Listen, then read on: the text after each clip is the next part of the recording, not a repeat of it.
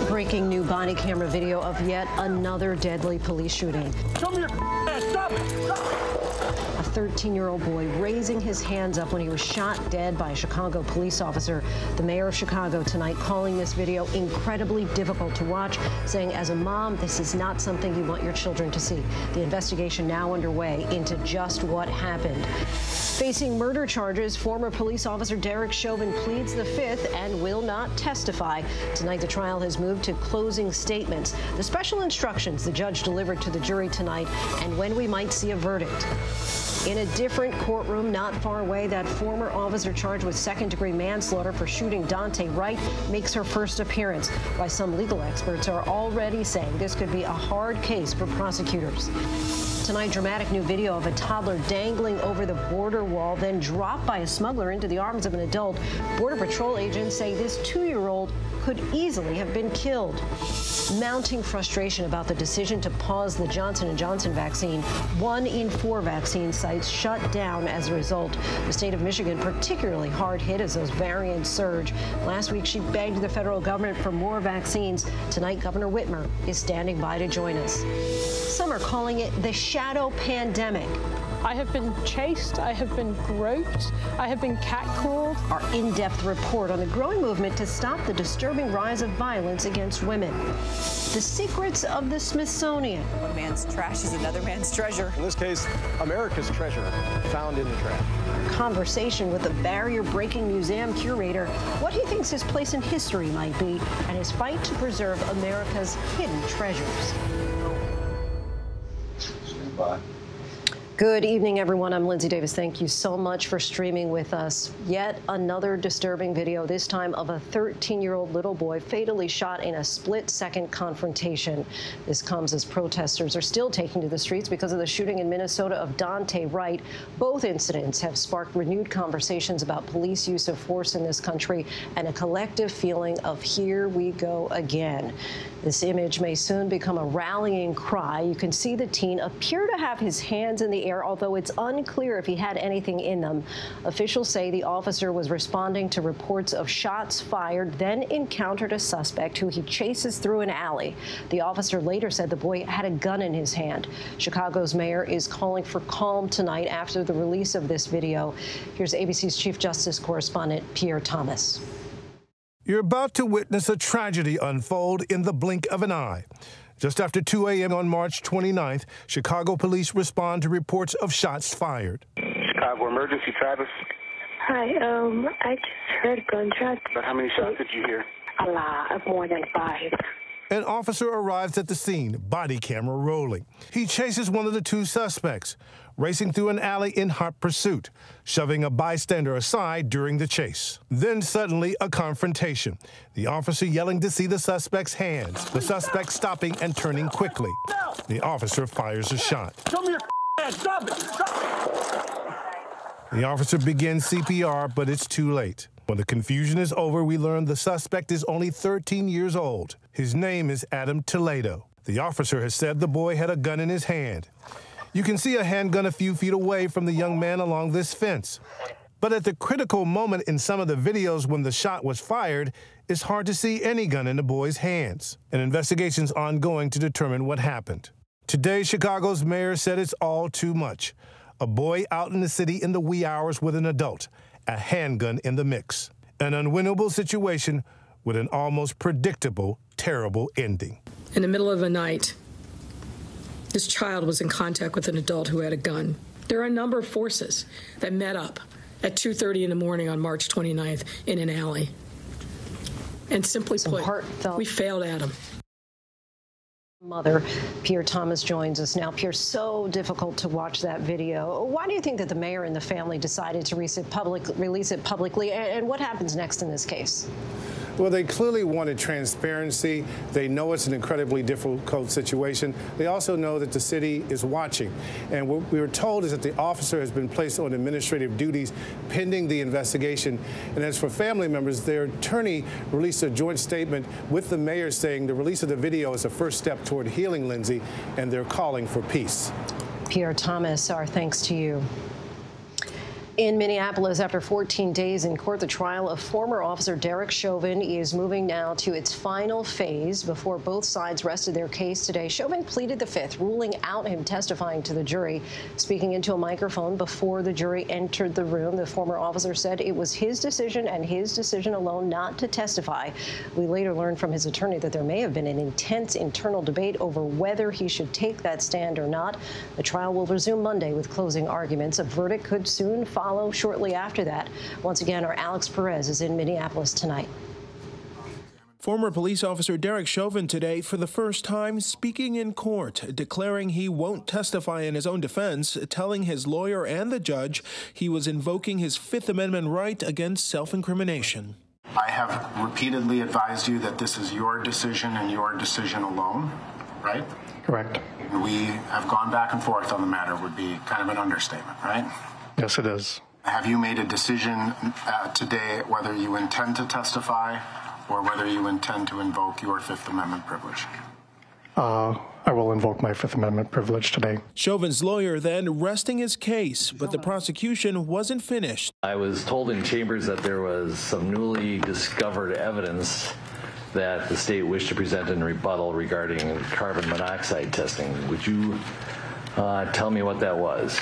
Yes, Your Honor. We have blood gas evidence from Hennepin County that would contain blood gas readings for the carbon monoxide content in Mr. Floyd's blood on May 25th of 2020. They called a rebuttal witness to challenge the new defense theory that George Floyd's death may have been caused in part by inhaling carbon monoxide from the tailpipe of the police vehicle. As to the statement that his carboxyhemoglobin could have increased by 10 to 18%, in your view, that's not possible. It's simply wrong. Dr. Martin Tobin, an expert on lung function and breathing who previously testified for the prosecution, returning to the stand today. He told the jury carbon monoxide levels in Floyd's blood were normal. And it was at most 2%? At most 2%. Normal? Which is normal. That testimony potentially debunking the defense's theory. Alex Perez joins us now from Minneapolis. Alex, after court adjourned today, lawyers were called back to the court. What do you know about that? Yeah, Lindsay, the judge calling in both sides to discuss jury instructions. As you might imagine, each side has their certain particular things they want to make sure are included in those jury instructions. The judge is finalizing those instructions to present to both sides tomorrow. Now, the important part about those instructions is that they will really help both sides sort of build the parameters around their closing arguments, which will be happening pretty soon, Lindsay. Yeah, and crystal ball it for us here. What's the timeline for a possible verdict? Well, you know, it's always dangerous when you're playing with the crystal ball, but here's what we do know. On Monday, we expect closing arguments to begin Monday morning, so that means the jury could be deliberating as early as Monday afternoon. They will be sequestered when they are deliberating. The judge today telling them to pack a bag and to plan for long, but hope for short. So we should know sometime next week, Lindsay. Alex Perez, our thanks to you. And just a few blocks away from the Chauvin trial, a hearing was held for former police officer Kim Potter, who is charged with second-degree manslaughter in the death of Daunte Wright. Wright's family watching it and demanding accountability. Stephanie Ramos joined the family during that emotional moment. Tonight, the parents of Daunte Wright watching as the former police officer who allegedly mistook her gun for a taser, killing their son, appeared for her first court hearing. It's very hurtful to see she's just sitting there. The news media not allowed to record the feed. Kim Potter now facing a single charge of second-degree manslaughter, only responding yes to the judge's questions over Zoom. The Wright family describing their anguish. You just left the Zoom hearing for Officer Potter. How did that feel to see her? It hurt really bad. I have hatred, anger, sadness. There's so many emotions. Potter, who resigned this week after 26 years on the Brooklyn Center force, released from jail overnight after posting a $100,000 bond. The criminal complaint alleging that while trying to arrest Wright for an outstanding warrant after a traffic stop over the weekend, Potter fired her gun instead of deploying her taser, hitting the 20-year-old once. This isn't the first time a police officer has allegedly mistaken their gun for a taser. Since 2001, there have been at least 13 similar instances. Only 2 convictions resulted from those cases. The challenge for prosecutors here is going to be proving that she consciously took chances of causing death or great bodily harm. Consciously. Doesn't mean intended to do it. My brother and my sister need this woman to be convicted. If we can have life, we want life. We gotta go life without him. The family making their idea of justice very clear. Stephanie Ramos joins us now. Stephanie, you've been in that community for several days now. What are you hearing as far as what they think is the next step for them? Well, Lindsay, what we've heard from people here on the ground, those protesters that are out in front of the Brooklyn Center Police Department day after day, they want a conviction. That's what justice looks like for them. Now, we spoke with the Wright family this afternoon, and they said there is no justice for them. They told us that their son will not be walking through the door, and what justice, what they can get is a conviction of Officer Potter. They say that is accountability, and that is what they're looking for. But what we saw today with Officer Potter in her first court hearing, the family says, the Wright family says, that is the first step in a very long legal journey. Lindsay. And when are we expecting Kim Potter to be back in court again? Officer Potter will be back in court next month. Right now, as you know, she is out on bond. Lindsay. Stephanie Ramos, our thanks to you. And for some legal analysis, we now bring back Shauna Lloyd, civil rights attorney with the Cochran firm in Florida. Thanks so much for joining us again, Ms. Lloyd. And let's start with Kim Potter, that case and the shooting of Daunte Wright. She's charged with second-degree manslaughter. With what we know so far, that she may have confused her gun with her taser, how hard do you think it'll be for prosecutors to get a conviction in this case and for her to get actual prison time for this incident? In this case, as much as I don't think it's a popular opinion, the truth is, by the law standard, I think it's going to be hard for them to get a conviction. I think what we may see is some form of a plea deal. If this was to go to trial, it's going to be a very high burden because the state has to prove that she made a conscious choice. There is a defense of mistake, and if she honestly and reasonably believed that that was a taser, she doesn't have the requisite mens rea, which just means the mental state of having made a conscious choice for grave bodily harm. So the legal argument with that is going to be very hard to make, I believe, when you're looking at this case currently. Now, there's still a lot of facts that haven't come in, and there's going to be a lot of look into her history, her previous records, any incidents and uses of force that may shed some light on her state of mind when this took place. And let's now pivot to the Derek Chauvin trial in its final days. Were you surprised that Derek Chauvin invoked his Fifth Amendment right and decided not to testify? And what do you think the testifying could have gained and cost him? To be honest, Lindsay, I think that he was better off not having testified. I think it was smart because what he gained an advantage in was not being cross-examined. The cross-examination would have been very hard for him because he would have had to explain so many things and details that I don't think he would have had an explanation that would have sufficed for the jury. Now, what he lost in that is that he couldn't humanize himself. He couldn't give an explanation as to, if he had one, as to what it was he was thinking when he made those choices and each step of the way. So he does lose that advantage with the jury.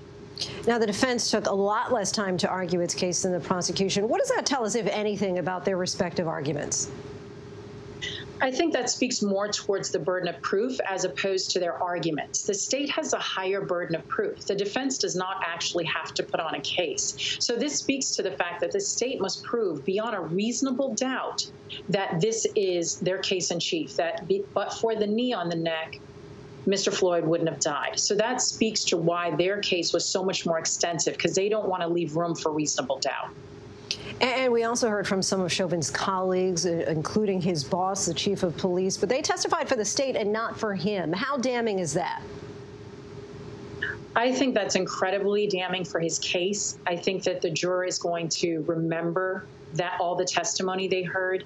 This is such a departure from anything we've seen typically in the past, where you have actual law enforcement officers that are stating that they felt this was unreasonable. These are people of his rank and above his rank that felt that this wasn't the appropriate use of force. That's a very big, significant fact that I do not think the jury is going to overlook. What are you expecting from closing arguments next week as the prosecution and the defense both try to seal it up for the jury?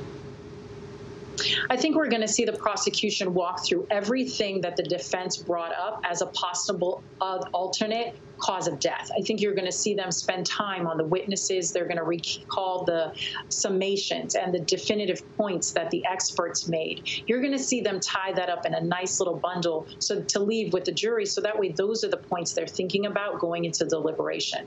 I think we're going to see the defense go back and say, but this, and you heard this expert say that this is an alternate reason for the cause of death. You're going to see them highlight those areas where they best felt they made their argument for reasonable doubt. Shauna Lloyd, thank you so much for your time. I appreciate it. Thank you. And now to the humanitarian crisis at the U.S.-Mexico border. New video shows the dangers and growing brazenness of human smugglers who continue to drop children over the border wall. Plus, many may remember the video from a few weeks ago of that young boy in tears, abandoned and wandering alone near the border. Matt Gutman has an update. Tonight, that jarring video, a 2-year-old dangling over that 18-foot border wall and then dropped by a smuggler into the arms of an adult. Border Patrol releasing the video, noting the child was not injured, but could easily have been killed. It's the latest in a spate of videos showing children either dropped over that border wall or abandoned by smugglers in remote areas of the 2,000-mile U.S.-Mexico border. The mask of terror worn by this 10-year-old Nicaraguan boy in a video that has now gone viral, describing the crisis of so many. The boy and his mother had crossed into the U.S. last month, but they were deported, his uncle telling Univision. That's when the uncle says both the boy and his mother were kidnapped and held for ransom. The uncle telling us he was able to come up with only half of the $10,000 ransom. The boy was released, but not his mother. Tonight, we learn she, too, is out, telling Univision she has spoken with her son and that her kidnappers told her it was no longer convenient for her to stay with them, and they left her in an unfamiliar place. Such heartbreaking stories there. Matt Gutman joins us now. Matt, you also spoke with the boy's lawyer. What did she have to say? She said that in the next couple of days, she's very hopeful that the boy's mother will be allowed to cross into the U.S. to have her asylum claim heard. That would be the second time, right? So they tried it about a month ago, but now she actually has a leg to stand on because we know much more about her case, the allegations that she and her family have made, that she was abused by her husband and that going back would be a very dangerous situation. We also know that they have been trafficked along the border by kidnappers. She has since been released. So there's great hope that she could be crossing into the U.S. and could be reunited with her son, who we are hearing could be released into the custody of his uncle, that's her brother, as early as tomorrow, Lindsay. So things are looking up for that one family. Lindsay. So glad to hear that update, Matt Gutman. Our thanks to you. Yeah, me too. Today, President Biden announced a forceful response to Russia imposing sweeping sanctions and expelling diplomats in response to cyber hacking and election interference, and for allegedly offering bounties for attacks on U.S. troops in Afghanistan. Russia has summoned the U.S. ambassador to Moscow and warned they will respond. Here's ABC's senior White House correspondent, Mary Bruce.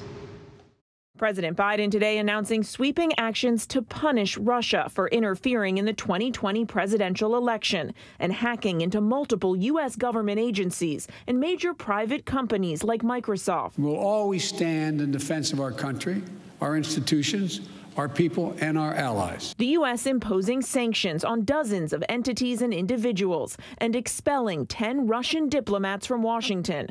Biden says the response is in kind, but is warning he could do more. We could have gone further, but I chose not to do so. I chose to be proportionate. We want a stable, predictable relationship. The U.S. is also ratcheting up the pressure on Russia's continued occupation of Crimea, and reports Russia offered bounties to militants in Afghanistan to kill American troops. Responding today, the Russian Foreign Ministry called the U.S.'s actions unacceptable and is promising a series of retaliatory measures will follow in the near future. Mary Bruce joins us now from the White House. The president announced these actions, but at the same time, he's also reached out to Russia's leader, Vladimir Putin. He has, Lindsay, and he's invited the Russian president to meet with him face-to-face for a summit this summer in Europe. Tonight, discussions about that meeting are still ongoing, but it goes to this larger point that the president here is really trying to walk a bit of a fine line. He's trying to punish Russia for these actions while also trying to find ways that they can work together going forward. And Russia's election interference was certainly a huge part of the fights on Capitol Hill during the Trump administration. So how are members of Congress reacting to this action against Russia today? The president's actions are actually being welcomed on Capitol Hill by both sides of the aisle. Of course, this is a pretty sharp break from the kinds of actions that we saw President Trump take against Russia, but there are also questions about what comes next. Many lawmakers, both Republicans and Democrats, have said that this is a good first step, and the president today was asked if he's seen any indication that President Putin is actually willing to change his behavior. President Biden said he certainly is hopeful that they can work together going forward. But he also sent a bit of a warning to President Putin, saying if he is going to respond to these new sanctions, that he hopes that Putin does it proportionally, because, of course, President Biden is warning that the U.S. can do more here, and he is stressing that he does not want to see any kind of escalation in the U.S.-Russian relationship, Lindsay. Mary Bruce, thanks so much. Thank you. And when we come back, the battle against the elements as the search continues for a dozen crew members believed to be missing at sea somewhere in the Gulf. It's being called the shadow pandemic. Violence against women surging during the pandemic. Our in-depth look at the crisis. And up next, with cases continuing to surge and the pause on Johnson & Johnson shots, we're joined by the governor of Michigan as that state battles a spike in COVID. What can be done to help them? Stay with us. With so much at stake, so much on the line, more Americans turn here than any other newscast. ABC News World News Tonight with David Muir. We have made it through another week together. America's #1 most watched newscast across all of television.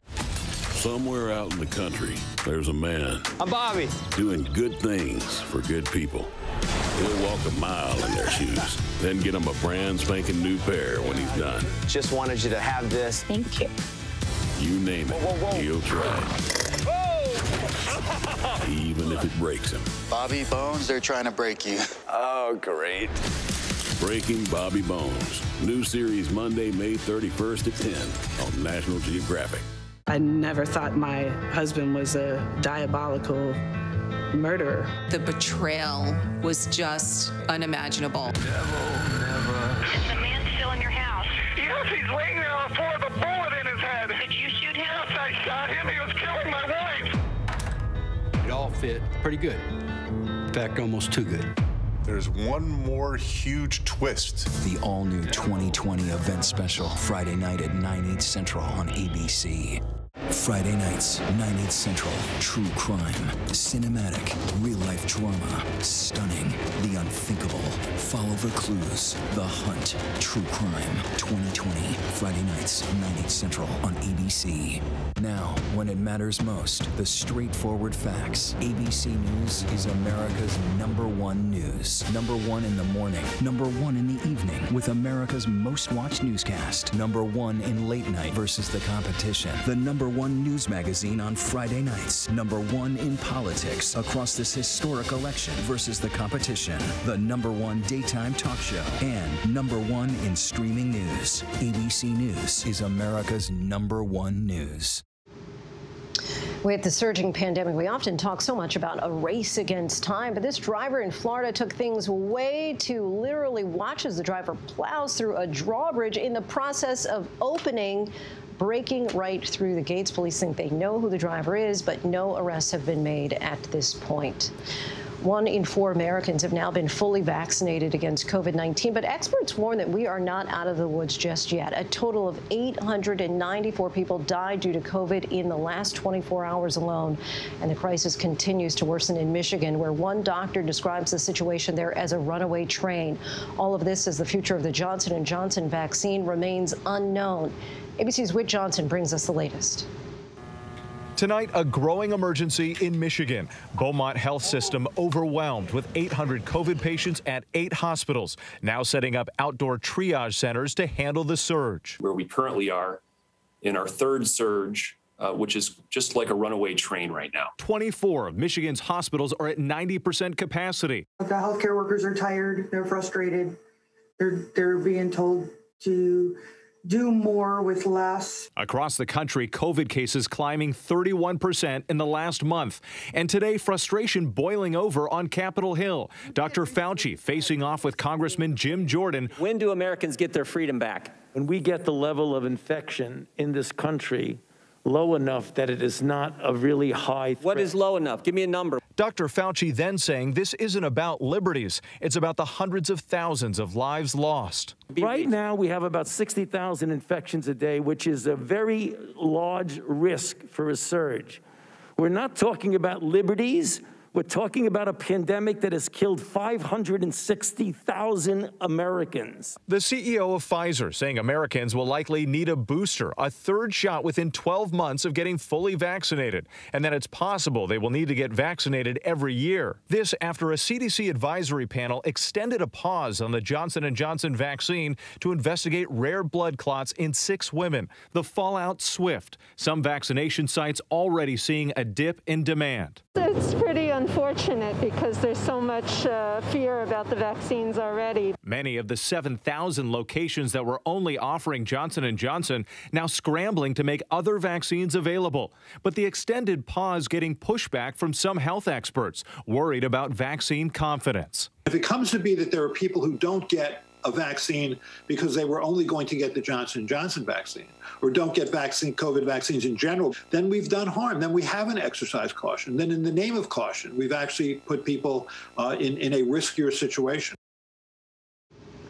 Our thanks to Whit Johnson. While COVID cases and hospitalizations have been on the rise in recent weeks, no state, as we've been saying, has seen a worse spring surge than Michigan.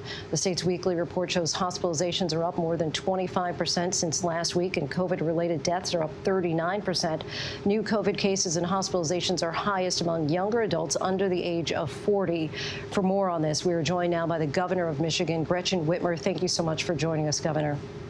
Thank you. So this week, the CDC director urged you to shut things down in your state in order to get this surge under control. You've responded that the issue is lack of compliance with existing rules and the spread of variants. But have you considered that a temporary return to the same restrictions that worked in your state this time last year might help slow the spread and increase compliance? So this time last year, of course, we didn't know a lot about this virus. We didn't know that a mask could keep you safe. We didn't know if we would ever get testing just to ascertain whether or not we had COVID. We didn't know that vaccines would be here. A lot has changed in the last year. What else has changed is the fact that I have been sued by my Republican legislature and lost in a Republican-controlled Supreme Court some of the executive powers that I use to keep people safe. But I do think it's important to point out we still do have a lot of really strong protocols to keep people safe. Unlike other states, in Michigan, we have a mask mandate. We have capacity restrictions. We have work from home. We've encouraged people to take a 2-week pause. Don't go back to school after spring break. Stay home, do schooling virtually. Stay out of indoor dining in restaurants that are only at 50% as it is. But still, we know with the community spread that we're seeing, it's not safe to do a lot of these things. And we're encouraging people to have some personal responsibility here and to do their part. But even if another shutdown is not what citizens want, does your role as the head of the state make you ultimately responsible for what's in the state's best interest? And according to the CDC, a shutdown is what would be in the state's best interest. Well, as I said, I don't have the same set of powers that I had a year ago. It's very different on the ground here in Michigan than perhaps from the vantage point in Washington, D.C. What I will say, though, is that we know what it takes to stay safe. And it is incumbent on every single one of us to take this virus seriously and to do our part, masking up, avoiding indoor gatherings, and most critically, getting that vaccine. We now have over 42% of our population has had at least one shot, almost 30%. We're getting close to 30% of our population being fully vaccinated. So we are in a race, and that's why bringing more therapeutics online, the Biden administration sending more boots on the ground, more mobile units, and our use of monoclonal antibodies that we announced yesterday is going to be really crucial to keeping people out of the hospital and saving lives. So it sounds to me like your hands are tied. Do you still have the power at this point to make certain mandates, like, for example, closing indoor dining, for example? You know, I do have some powers. My Department of Health and Human Services does retain some powers to do some things, but at the end of the day, it's going to come down to whether or not the citizens take this seriously and do their part. And that's really going to be the answer to getting us out of this moment. We're starting to see things look as though they're slowing down a bit. I don't want to, by any stretch, say that this isn't serious and that we don't all have to take this very seriously. But we're making progress, and it's really incumbent on everyone in the state to do their part, and everyone across the country, for that matter. I know you say that you feel that the trend lines are potentially slowing and maybe positive, but what concerns you the most at this current point based on the current trends? Well, we still know that there are people that could get vaccinated today that haven't made their appointment. The quicker we can get to over 70% of our population vaccinated, the quicker we can breathe a little easier and knowing that we are going to get through this and have some more normalcy. That's the goal. And I know President Biden said by the 4th of July, that is our hope. That is our hope here in Michigan as well. We want to meet or exceed that expectation, but it is contingent on us getting vaccinated. And we've got more and more availability, but we need the people of this state and across the country, frankly, to make those vaccination appointments and get inoculated. It's the best way to stay safe and to get our economy back on track. Beyond vaccines, what else would you like to see from the Biden administration as far as helping out the state of Michigan? Well, we're very grateful. We've got more boots on the ground coming. We've had regular daily conversations with the administration. Therapeutics we've asked for more therapeutics. Those are on the way as well. So I would say that they have really stepped up and been a great partner to us, and we're grateful for their leadership. We've seen concerns about vaccine hesitancy across the country, and Michigan is no different. Do you have a sense of why so few people are getting vaccinated in Detroit in particular? Well, you know, we have got the TCF, which is being run by the city of Detroit. They're doing a great job getting vaccines into arms. We've got the Ford Field opportunity, which is a mass vaccination site with the federal government, FEMA, the National Guard. I mean, it's all hands on deck. We're really rolling on vaccines. But of course, we know that we're starting to get to a point where we'll see supply outweigh demand. And that's why it's going to be so important that we continue to urge people to get educated and to make use of this incredible opportunity to get an inoculation from a virus that has just ravaged our nation. And we understand that you had a conversation over the phone with President Biden earlier this week. Anything that you're able to share from that conversation that gives you hope about the future of Michigan and COVID? Well, I've got a lot of hope because of the Biden administration, frankly.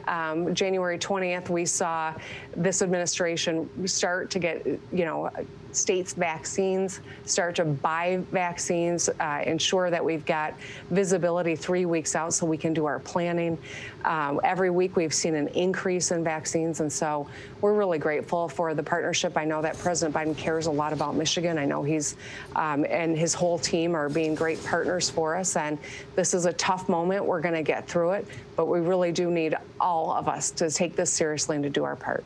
Governor Gretchen Whitmer of Michigan, we thank you so much for your time and joining us tonight. Thank you. Still ahead here on Prime, the incredible rescue. One man stranded at the top of a mountain with his cell phone battery about to die. He takes a photo. How rescuers were able to track him down because of that picture. What we're now learning about Prince Philip's funeral and if Harry and William will be walking in together as they have traditionally in the past. And the study that finds support for Black Lives Matter has dropped during the Chauvin trial. We take a look by the numbers. But first, our tweet of the day. NBA player LaMarcus Aldridge with a heartfelt thread about why he is leaving the NBA much sooner than he wished.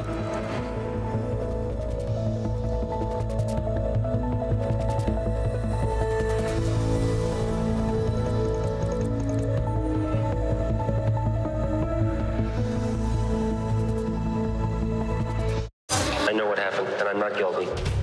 Why the fascination with criminal trials? Figure out what's really out there. She revealed she had murdered his family. I know in my heart they did this. It's the time of suspicion. The ending's really tough. You don't know whether truth is going to be difficult to find unless you try to find it.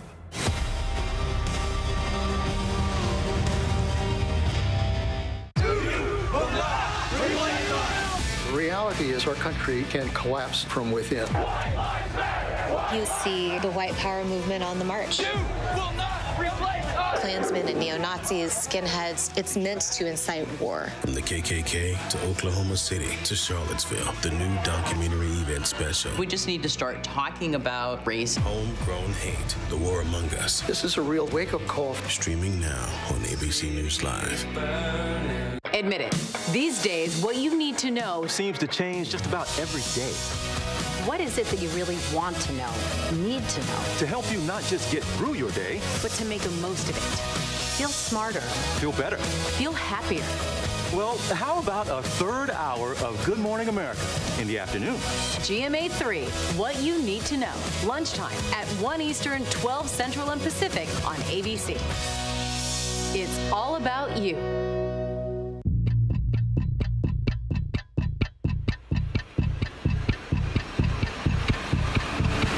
24 hours, Assault on the Capitol, the ABC News original, exclusively on Hulu, now streaming. With so much at stake, so much on the line, more Americans turn here than any other newscast. ABC News World News Tonight with David Muir. We have made it through another week together. America's #1 most watched newscast across all of television. The world may feel out of your control, but your happiness doesn't have to be. Learn the secrets to happiness. Listen to the 10% Happier podcast, free on Apple Podcasts.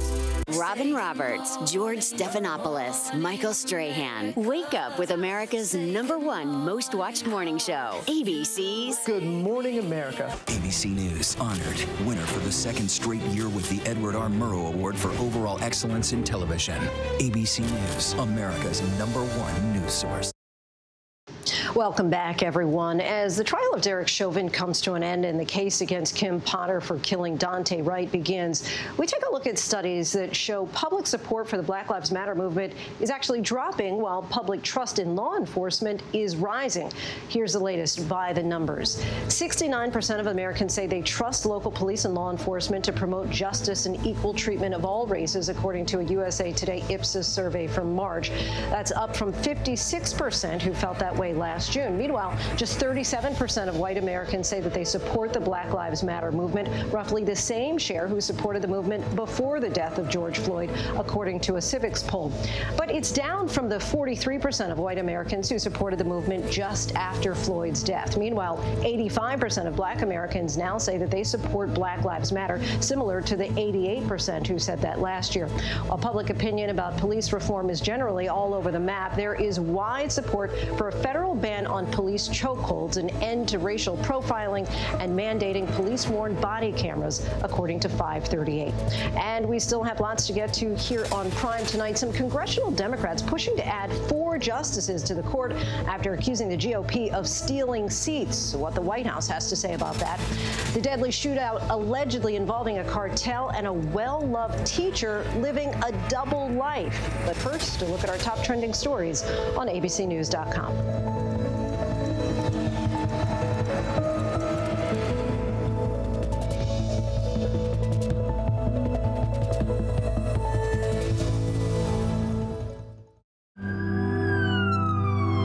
guide you through it all tonight. We have made it through another week together. Big hug, Griffin. We tell all our patients how much they are loved. We hold their hands. David, we're showing our love and support for all the ICU staff. They're the heroes in this.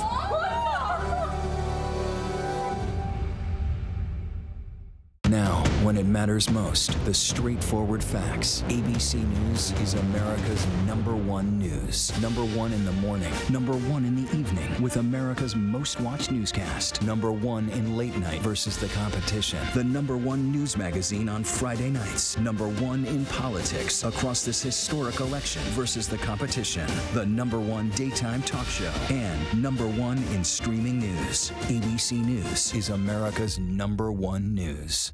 The world may feel out of your control, but your happiness doesn't have to be. Learn the secrets to happiness. Listen to the 10% Happier podcast, free on Apple Podcasts.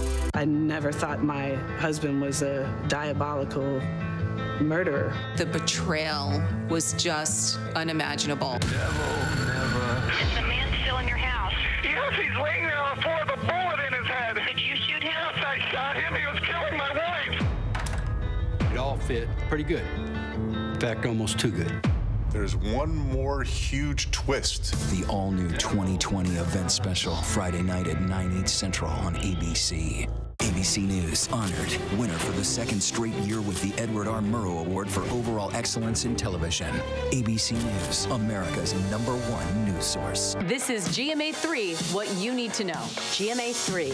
A third hour of Good Morning America in the afternoon. It's all about you. Lunchtime on ABC. Friday nights, 9/8 Central. True crime, cinematic, real-life drama, stunning, the unthinkable.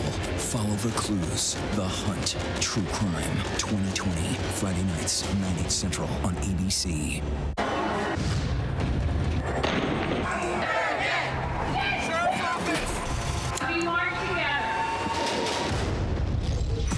The most powerful stories of our time, anytime. Nightline.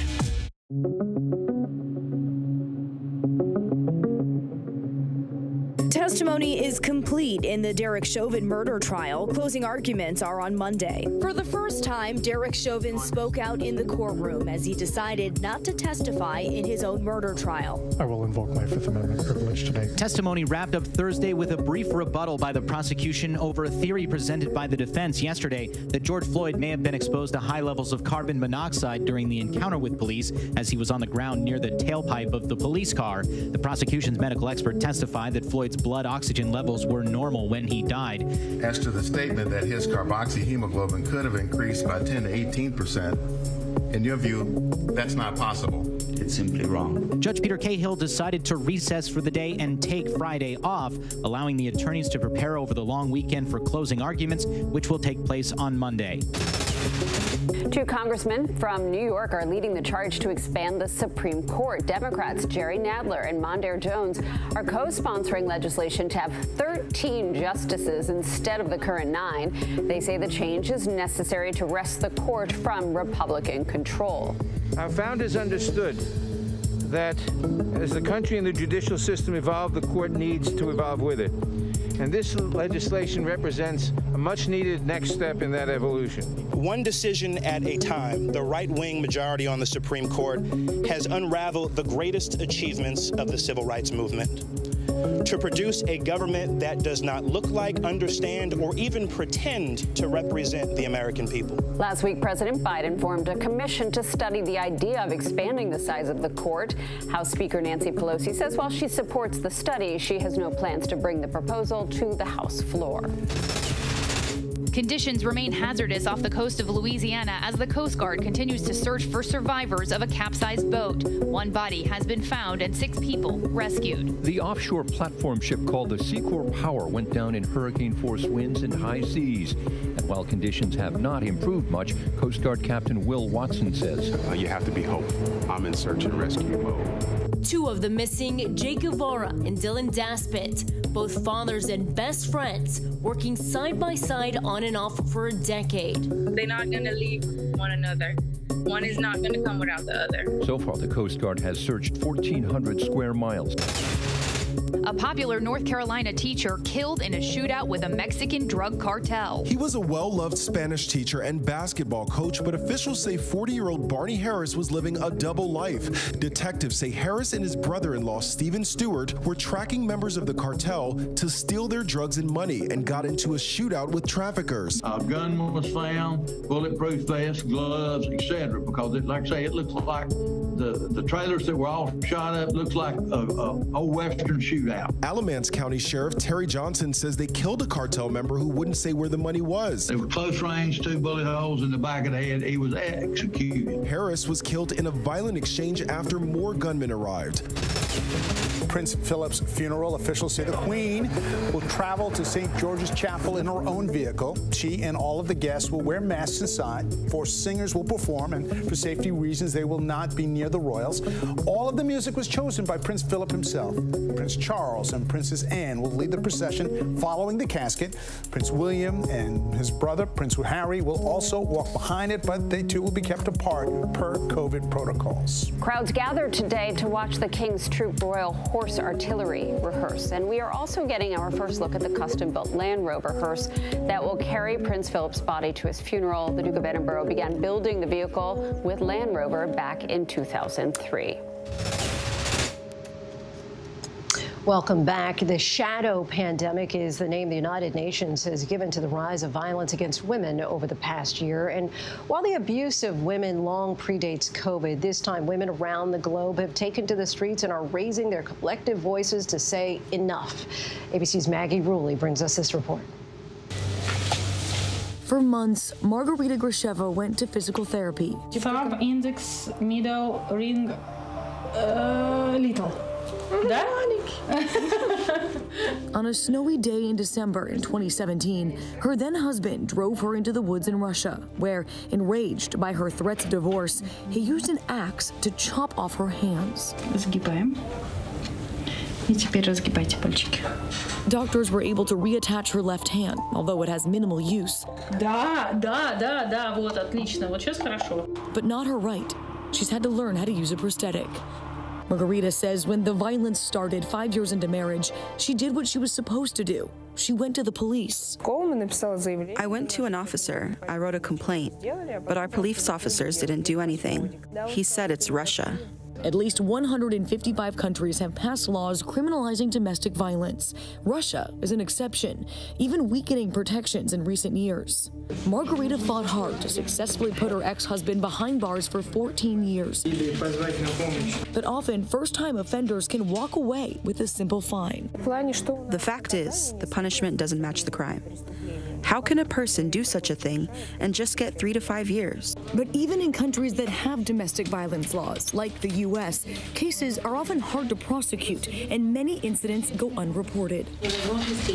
Margarita's case may be horrific, but she's not alone. Roughly 1/3 of women worldwide have faced violent or sexual abuse in their lifetime. According to the UN, lockdowns from COVID-19 are compounding this violence. Victims trapped with their abusers and cut off from support. It's triggering what the UN has dubbed the shadow pandemic. Over the past year, the unrelenting spread of violence against women has shaken the world. Calls to helplines increased in 80% of countries who provided information to the UN. No continent has been left untouched. A collective grief that's now fueling protests across the globe. In Mexico, women taking their anger to the streets. Australia facing a cultural reckoning over rape accusations in Parliament. I was raped inside Parliament House by a colleague, and for so long it felt like the people around me only cared because of where it happened and what it might mean for them. In London, the protest started with just one name, Sarah Everard, a young British woman brutally murdered as she was walking home from her friend's house early at night. When you first heard about what had happened, what did you think? Could have been me. Yeah. That's what I thought, and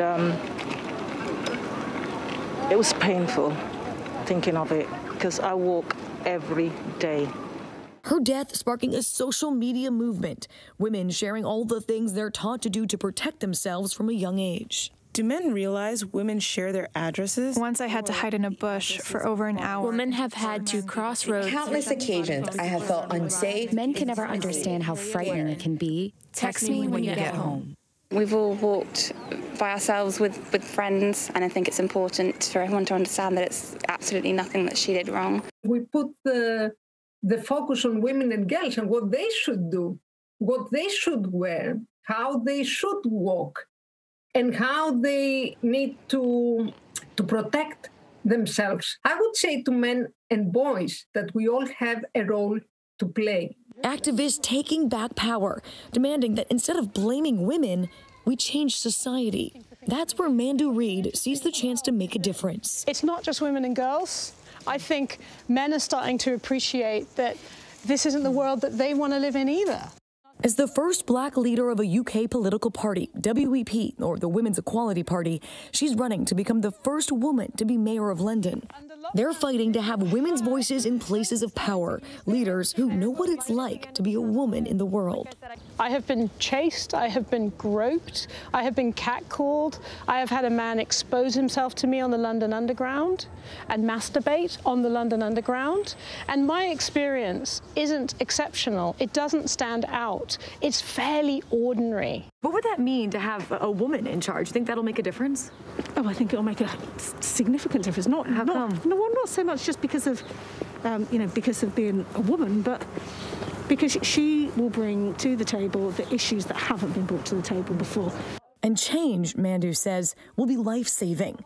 Mandu believes global violence against women is at a tipping point. We've been together for about an hour now, and in that time, 6 women across the world have been murdered. That is the reality that we are facing across the globe, day in, day out. In January, Puerto Rico's governor declared a state of emergency over the spike in deaths related to gender violence. And the president of South Africa pledged $75 million in 2019 to help victims of gender-based violence.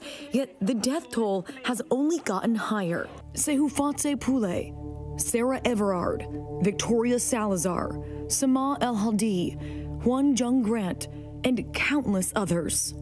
Every hour, the list keeps growing, and it can feel like this pandemic is only getting worse.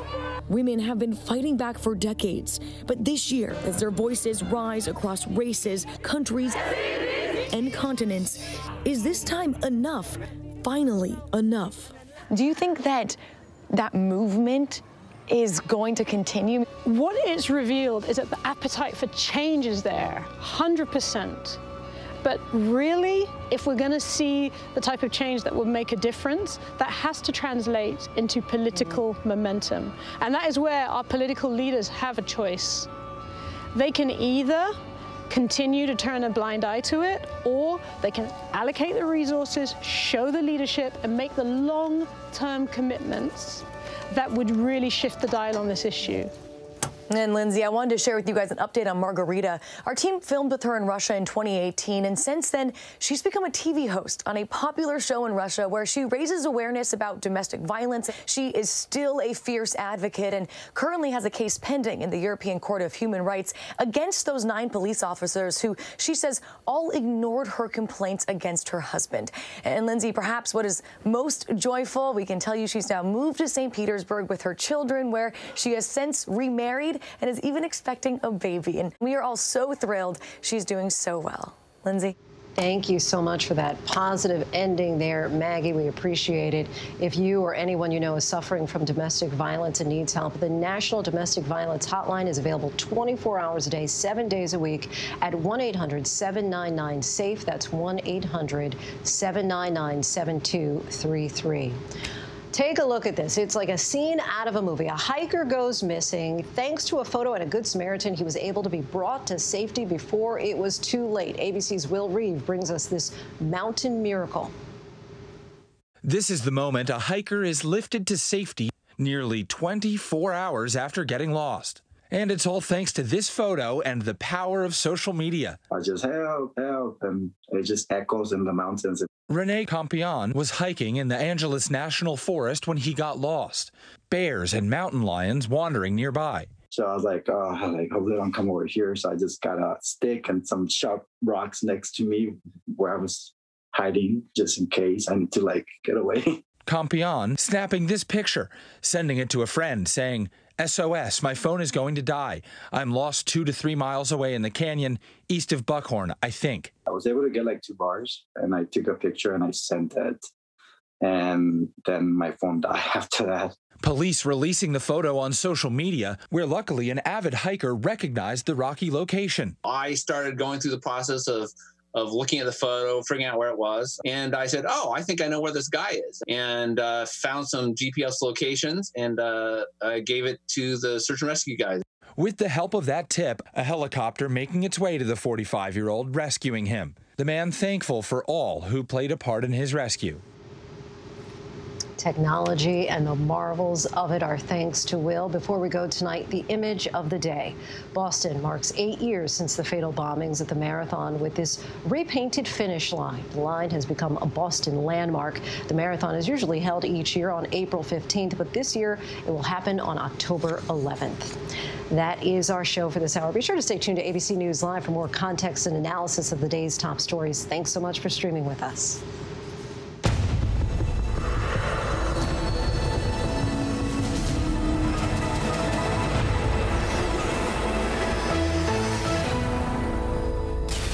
Coming up in the next hour, stay on top of several things, including the final day of testimony in the Chauvin trial. Both sides now preparing for closing arguments.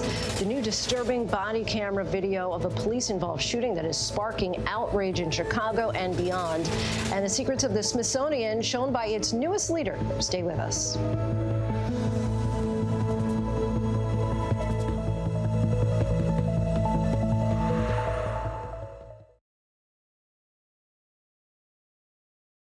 Now, when it matters most, the straightforward facts. ABC News is America's #1 news. #1 in the morning, #1 in the evening, with America's most watched newscast. #1 in late night versus the competition. The #1 news magazine on Friday nights. #1 in politics across this historic election versus the competition. The #1 daytime talk show. And #1 in streaming news. ABC News is America's #1 news.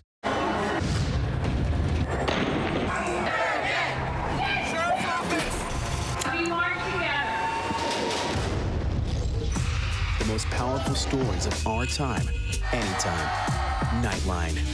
I never thought my husband was a diabolical murderer. The betrayal was just unimaginable. Is the man still in your house? Yes, he's laying there on the floor with a bullet in his head. Did you shoot him? Yes, I shot him. He was killing my wife. It all fit pretty good. In fact, almost too good. There's one more huge twist. The all-new 2020 event special, Friday night at 9/8 Central on ABC. Somewhere out in the country, there's a man. I'm Bobby. Doing good things for good people. He'll walk a mile in their shoes, then get them a brand spanking new pair when he's done. Just wanted you to have this. Thank you. You name it, he'll try. Even if it breaks him. Bobby Bones, they're trying to break you. Oh, great. Breaking Bobby Bones. New series Monday, May 31st at 10 on National Geographic. Friday nights, 9/8 Central. True crime, cinematic, real-life drama, stunning, the unthinkable. Follow the clues. The Hunt. True crime. 2020. Friday nights, 9/8 Central on ABC. Admit it. These days, what you need to know seems to change just about every day. What is it that you really want to know, need to know? To help you not just get through your day, but to make the most of it. Feel smarter. Feel better. Feel happier. Well, how about a third hour of Good Morning America in the afternoon? GMA 3, what you need to know.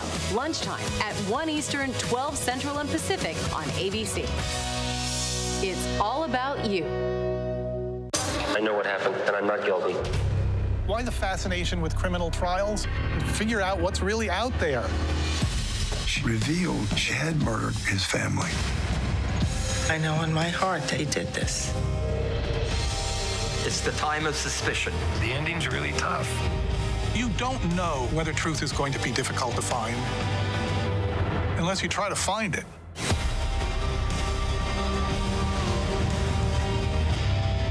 Do you believe? reality is our country can collapse from within. You see the white power movement on the march. You will not replace us! Klansmen and neo-Nazis, skinheads, it's meant to incite war. From the KKK to Oklahoma City to Charlottesville, the new documentary event special. We just need to start talking about race. Homegrown Hate, The War Among Us. This is a real wake-up call. Streaming now on ABC News Live. Good evening, everyone. I'm Lindsay Davis. Thank you so much for streaming with us. We are monitoring several developments here at ABC News at this hour. Frustration is mounting over the CDC panel's decision not to make a decision about the Johnson & Johnson pause. Health officials are investigating at least 6 reports of rare blood clots in women. That's out of 7 million shots administered. But the CDC also wants to see what, if anything, happens to the 3 million people who recently took the 1-dose shots. 1 in 4 vaccine sites in the country are now shut down as cases continue to rise. And just a reminder, we are still losing about 700 lives a day to this virus. The video is hard to watch, and it shows Chicago police fatally shooting 13-year-old Adam Toledo. It all began after police received a call about gunfire on the city's southwest side. Chicago's mayor is now calling for peace. And just a block away from the courtroom where proceedings in the Chauvin trial are taking place, the officer who shot Daunte Wright during a traffic stop appeared in court via Zoom. Kim Potter, the now former officer who served on the force for 26 years, faces second-degree manslaughter charge. Wright's family is calling for justice. More on that story is still ahead. But now to the trial of former officer Derek Chauvin. Both sides resting their cases today as Chauvin pleaded the Fifth, declining to testify. On Friday, the trial moves to closing statements, and a verdict could soon follow. Alex Perez reports. Former police officer Derek Chauvin today, for the first time, speaking in court, declaring he won't testify in his own defense, telling his lawyer and the judge he was invoking his Fifth Amendment right against self-incrimination. I have repeatedly advised you that this is your decision and your decision alone, right? Correct. We have gone back and forth on the matter would be kind of an understatement, right? Yes, it is. Have you made a decision today whether you intend to testify or whether you intend to invoke your Fifth Amendment privilege? I will invoke my Fifth Amendment privilege today. Chauvin's lawyer then resting his case, but the prosecution wasn't finished. I was told in chambers that there was some newly discovered evidence that the state wished to present in rebuttal regarding carbon monoxide testing. Would you tell me what that was? Yes, Your Honor. We have blood gas evidence from Hennepin County that would contain blood gas readings for the carbon monoxide content in Mr. Floyd's blood on May 25th of 2020. They called a rebuttal witness to challenge the new defense theory that George Floyd's death may have been caused in part by inhaling carbon monoxide from the tailpipe of the police vehicle. As to the statement that his carboxyhemoglobin could have increased by 10 to 18%, in your view, that's not possible. It's simply wrong. Dr. Martin Tobin, an expert on lung function and breathing, who previously testified for the prosecution, returning to the stand today. He told the jury carbon monoxide levels in Floyd's blood were normal. And it was at most 2%? At most 2%. Normal? Which is normal. Our thanks to Alex for that, and for more analysis on the trial, we bring in ABC News contributor and host of the Law and Crime Network, Mr. Brian Buckmeyer. Thanks again for your time, Brian. So Derek Chauvin invoked his Fifth Amendment right not to testify. What were the pros and cons of doing this, and do you think that he made the right choice? Yeah. So ultimately, I think Derek Chauvin made the right choice. In terms of pros, the pros for not testifying is that if Derek Chauvin did testify and slipped up in any way, talking about his truthfulness or his tendency to be peaceful, the prosecution, would be able to bring in other acts, potentially the fact that he's being charged with tax charges, as well as his previous uses of force of other individuals that may have brought him civil or criminal liability liability. And so that would have opened the Pandora's box. In terms of con, the defense really needed someone. I think the only person who could really do it would be Derek Chauvin to get on the stand and say, this is what I was thinking. This is what I was distracted about. Yeah, I followed the rules of Chief Arredondo and I followed the outlines of Lieutenant Zimmerman, and I used those tools at my disposal, and I came to this conclusion, and that was reasonable for me at that time. Everyone else is kind of Monday morning quarterbacking. That would have been the pro for him to testify, but I think weighing out those two factors, I think he made the right choice. And yesterday, the defense argued that carbon monoxide from the squad car may have contributed to George Floyd's death. How well would you say that the prosecution knocked that down today? Very well. This was a battle the defense didn't need to fight. They took a shotgun to a trial where they should have used a scalpel. And when you do that, the prosecution has the ability to bring in the star witness they absolutely wanted to bring in, that being Dr. Chauvin, to artfully say that there was 98% of oxygen in George Floyd's body, meaning that there would be up to, not necessarily actually, but up to 2% of carbon monoxide. And Dr. Chauvin artfully said and looked around at the jury that all of us have 0 to 3% of carbon monoxide in our body at any given time. So seeing 2% is not what the Dr. Fowler saw in terms of 12 to 18, and he was wrong, which takes away from that doctor's credibility. A shotgun instead of a scalpel there. And just taking a step back, here's what Special Prosecutor Jerry Blackwell said in his opening statement on day one of this trial.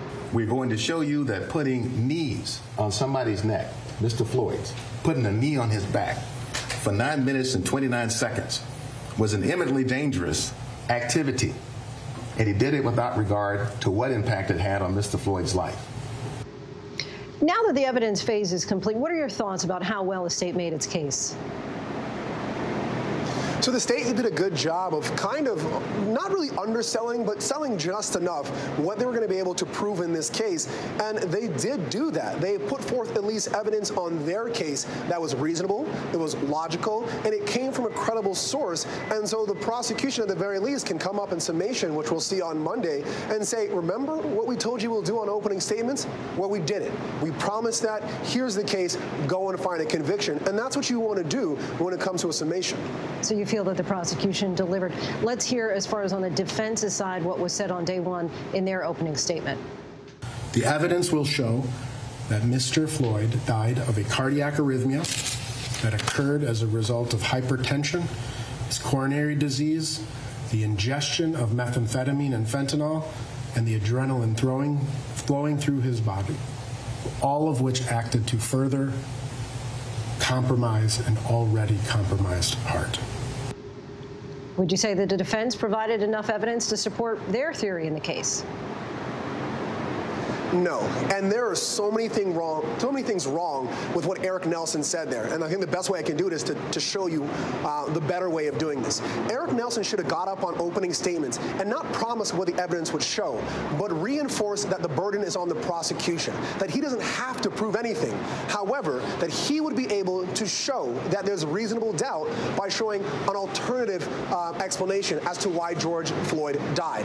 Now, that doesn't promise what he will do, but says that he'll show just a monocle of information to catch you or the jury in terms of that position of being in reasonable doubt. But when he puts forward that statement that he's going to show this, he's taking on a burden that he doesn't need to take on, and he failed, at least in my mind, to do that. And so the jury's going to expect him to give them what he promised in opening statements. I don't think he can give that on summation.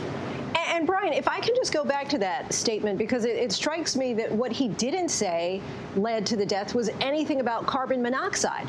And so do you feel that that maybe was just kind of a Hail Mary in the middle of the trial? Yeah, Hail Mary, and again, going back to my analogy, a shotgun approach instead of a scalpel.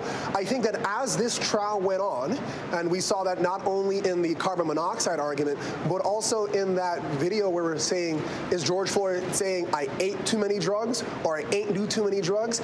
As this trial went on, Eric Nelson literally threw everything in the kitchen sink to see if it would work, and if some or most of those arguments don't work, his credibility decreases, which each one of those arguments that doesn't seem to stick, and the jury may be left with even a strong argument by Eric Nelson, but because 9 others were weak, they're not going to credit the one strong argument. Brian Buckmeyer, appreciate your time and insight. My pleasure. Closing arguments in the Chauvin trial set for Monday, but just a block from that courthouse, the now former officer who could face up to 10 years behind bars for fatally shooting Daunte Wright appeared before a judge today. Rena Roy has more. ABC News exclusive video shows the family of 20-year-old Daunte Wright watching former Brooklyn Center police officer Kim Potter face a judge via Zoom for the first time. His loved ones huddled together in silence, hoping to see some accountability for their sudden loss. I have hatred, anger, sadness. There's so many emotions going through my whole body that I can't even explain it. Potter is charged with second-degree manslaughter for fatally shooting Wright and is out on bail after being booked at the Hennepin County Jail Wednesday. Body camera video shows what she claims was an accident, telling investigators she mistakenly fired her gun instead of her taser. When officers pulled Wright over on Sunday for an expired registration tag, they ran his name and discovered he had an outstanding misdemeanor warrant. As they tried to arrest him, Wright tried to get back in the car. Investigators say the mistake was avoidable. The criminal complaint states Potter's taser was on the left side of her duty belt and described it as yellow with a black grip. Protesters taking to the streets every night since the tragedy unfolded. This is a tough time that is undoubtedly filled with quite a bit of trauma. We recognize that, and we want to express our solidarity with every resident throughout the city of Minneapolis. Our thanks to Rena Roy. As we mentioned a few minutes ago, Chicago's mayor called for calm after the release of the disturbing body camera footage that shows the death of a 13-year-old boy. Pierre Thomas has more. You're about to witness a tragedy unfold in the blink of an eye. Just after 2 a.m. on March 29th, Chicago police respond to reports of shots fired. Chicago Emergency, Travis. Hi, I just heard gunshots. But how many shots did you hear? A lot, more than 5. An officer arrives at the scene, body camera rolling. He chases one of the two suspects, racing through an alley in hot pursuit, shoving a bystander aside during the chase. Then suddenly a confrontation. The officer yelling to see the suspect's hands, the suspect stopping and turning quickly. The officer fires a shot. Show me your hand. Stop it. Stop it. The officer begins CPR, but it's too late. When the confusion is over, we learn the suspect is only 13 years old. His name is Adam Toledo. The officer has said the boy had a gun in his hand. You can see a handgun a few feet away from the young man along this fence. But at the critical moment in some of the videos when the shot was fired, it's hard to see any gun in the boy's hands. An investigation's ongoing to determine what happened. Today, Chicago's mayor said it's all too much. A boy out in the city in the wee hours with an adult, a handgun in the mix. An unwinnable situation with an almost predictable, terrible ending. In the middle of the night, this child was in contact with an adult who had a gun. There are a number of forces that met up at 2:30 in the morning on March 29th in an alley. And simply put, we failed Adam. Our thanks to Pierre for that. And next to the push by a select group of Democratic lawmakers who'd like to see the Biden administration expand the Supreme Court from 9 justices to 13. But there is already opposition from within the party. Ike Ejachi has more. President Biden's executive order to study increasing the number of Supreme Court justices, as well as introducing potential term limits, calls for creating a 36-member bipartisan panel. Despite that process being now underway, Democrats such as House Judiciary Chairman Jerry Nadler of New York and Senator Ed Markey of Massachusetts introducing legislation expanding the nation's highest court from 9 to 13 justices, immediately letting President Biden fill the 4 empty seats. A response to how they feel Minority Leader Mitch McConnell manipulated the process, allowing Republicans to pack the Supreme Court. How can Americans look at the Supreme Court and expect it to do justice? It's doubtful the bill will become law. Democrats simply don't have the votes, and perhaps unsurprisingly, there was swift pushback from both sides of the aisle. Democrats in the Senate and the House have announced they will once again threaten judicial independence from the steps of the court. I have no plans to bring it to the floor, no. Even sitting Justice Stephen Breyer, the most senior member of the court's liberal wing, warning against any proposal to expand the court during a lecture at Harvard Law School. If the public sees judges as politicians in robes, its confidence in the courts and in the rule of law itself can only diminish. Two other justices, Sonia Sotomayor and Neil Gorsuch, speaking out against the notion that the High Court is consumed with political partisanship, saying that while they may disagree with interpretations of the law, they never question the motive of justices on the other side of a ruling. Lindsay? Ike, thank you. And some positive news on the economic front. 576,000. That's the number of people who filed for unemployment benefits last week. Despite that number still being far too big, it is the lowest since the pandemic began. But to put it all into perspective, 16.9 million people are still collecting. Spending is also up. Retail sales were nearly 10% higher last month. Those stimulus checks and more people going out post-vaccinations is being credited for that rise. One of our ocean's most precious natural resources, coral reefs, are at a critical point due to warming temperatures. ABC News Chief Meteorologist Ginger Zee brings us a deeper look into the efforts to preserve and save coral reefs. Sometimes called the rainforests of the sea, our magnificent coral reefs are home to nearly a quarter of the planet's fish. But across the globe, they are slowly dying off. Coral reefs are a thermometer that can measure the health of our planet. Temperatures are rising, coral reefs are declining. It may not seem like a lot, but in the past 20 years, oceans have warmed more than 1 degree Fahrenheit, and the impact is devastating. When a coral is stressed by increasing temperatures, they get very unhealthy. They lose their color because they lose their algae, and they bleach. They seem white. National Geographic explorers David Duboulet and Jennifer Hayes have been documenting coral reefs for decades. We could revisit these once healthy reefs, go right back to the same exact place with pictures in hand, carry them underwater, and do a side-by-side before and after climate change and impact. Jennifer and David returned to a site off Australia's Great Barrier Reef, where they had taken pictures 9 years earlier. The differences? Stark. The Balmy was a graveyard, a boneyard, an ossuary. It had died, it had bleached and died. The bleached coral, evidence of the effects of global climate change. And it really is the burden of proof. This is the truth about time in the sea. Organizations around the world are working to save the coral reef ecosystems. One operation, nestled in the Florida Keys, is called Moat Marine Laboratory, and they are attacking the problem in a unique way. It's called microfragmentation. We take a healthy coral of a certain species, and it can be any species, and we microfragment it, meaning we cut it into very, very small pieces, the size of a single polyp or a couple of polyps. Those fragments then placed into tanks like this one, where the coral reef then have the opportunity to grow. What that does is stimulate the growth rate, so it grows 40, 50 times as fast.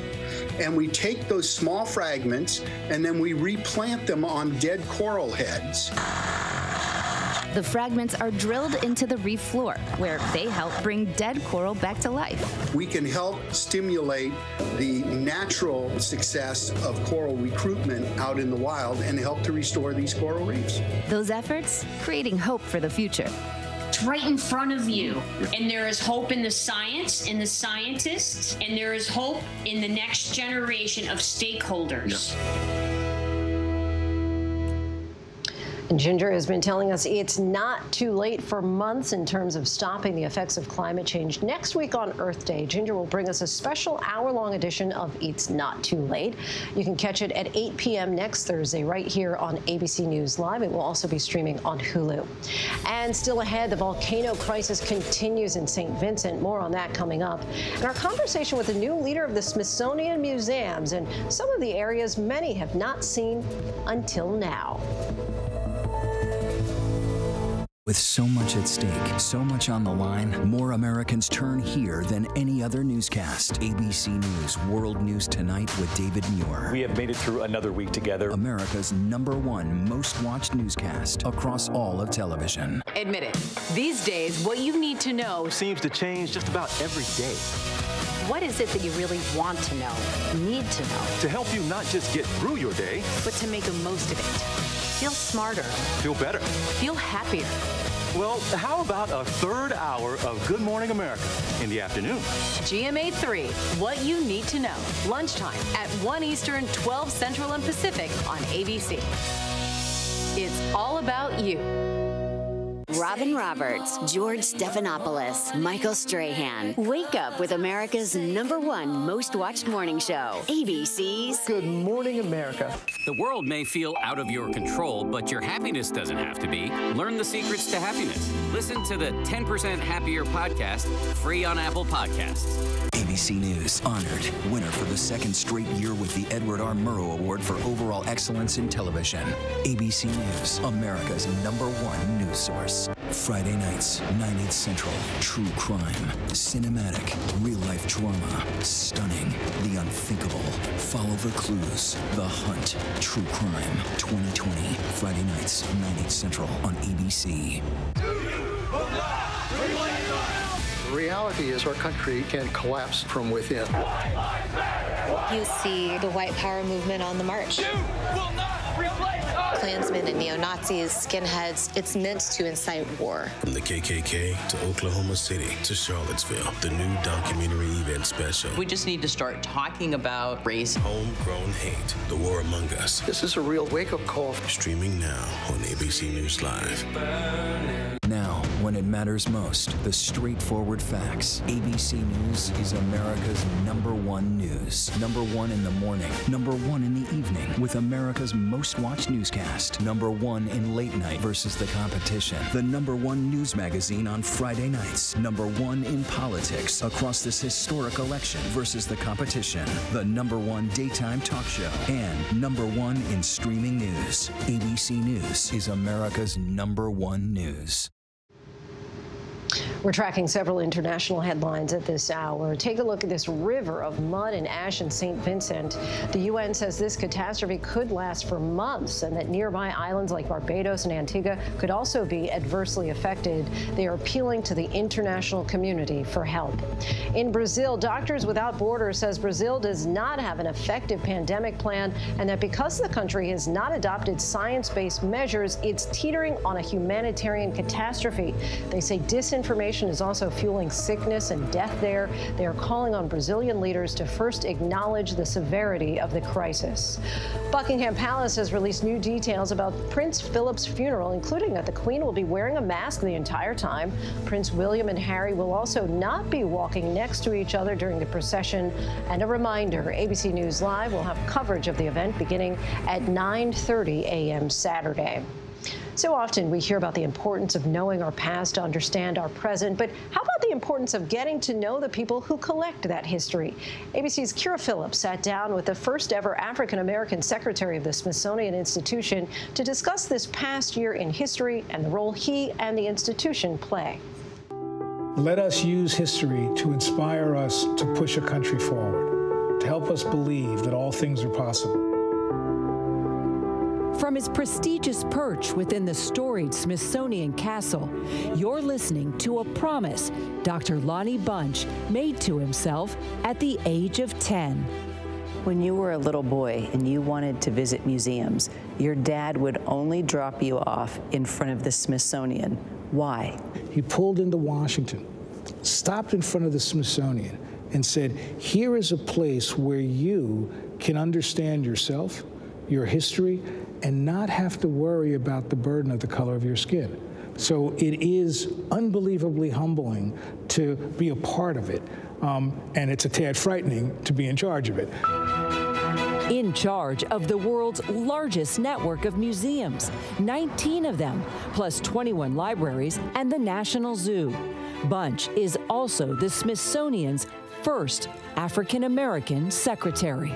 The death of George Floyd, Black Lives Matter, the protests, the insurrection. Do you feel added pressure because you are an African American and you have this duty to portray history at the highest level?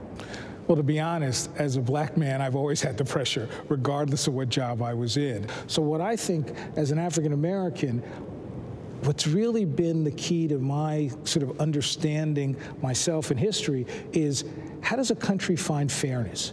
How does a country make sure that freedom really rings for everybody? The Smithsonian doesn't have a political agenda. Our goal is to make a country better. And to find hope through history. Welcome to the bowels of the basement in the National Museum of American History. They're cataloged, they're photographed. If they're fragile, they're mended. For the first time, you're getting an exclusive look at how our past year of a pandemic and racial reckoning will be remembered here in the Smithsonian forever. That's the very first Pfizer vaccine. The first Pfizer vaccine given in the United States. This is an unprecedented sneak peek into history preserved, not just for us. Because they felt so passionately about a cause. But also this museum's first female director, Dr. Anthea Hartig. We have to collect to remember. Reminding us all that our future lies in preserving the past. Am I next? Thanks to curators who secure these collections. Everything we see here, it was empty. Frank Blazich is with the Smithsonian's Rapid Response Teams, collectors dispatched during historical crises, like this infamous day in our nation's capital. There was trash kind of scattered everywhere, but Frank took us back to where he saved those signs you just saw, now archived within the Smithsonian. Since I thankfully had a multi-tool in my vehicle and was able to break the rivet off, and I had to kick the sign physically free of the post to take it back into the Smithsonian for our collection. And where he tore through the trash after the Capitol Hill insurrection. I found 2 American flags. I found a file folder of copies of the Battle Hymn of the Republic, an abolitionist song composed not more than a mile from here. And I even found a small personal defense hand whip or hand baton that had been buried down in the bottom of a trash can. One man's trash is another man's treasure. In this case, America's treasure found in the trash. Collecting today for tomorrow. How do you want to see the Smithsonian make an impact on social justice? The question really is it a moment where we take advantage of where we are? Is it a moment where, in the midst of the trial around the murder of George Floyd, do we say, what kind of country do we want to be? What does fairness really mean in the 21st century? As many people have said, it's a struggle for the soul of America. A struggle, Secretary Bunch says, will be protected and preserved. I come out of a community that said, you will stand on the shoulders of others, and you will open the door for others, and you will be better. So what I want is the country to believe that, is to recognize that when America comes together, it's amazing what we can accomplish. While living up to that promise he made to himself decades ago. And to demand a country live up to its stated ideals. Our thanks to Kira for that. And now to a sign that we may be getting a bit closer to normalcy.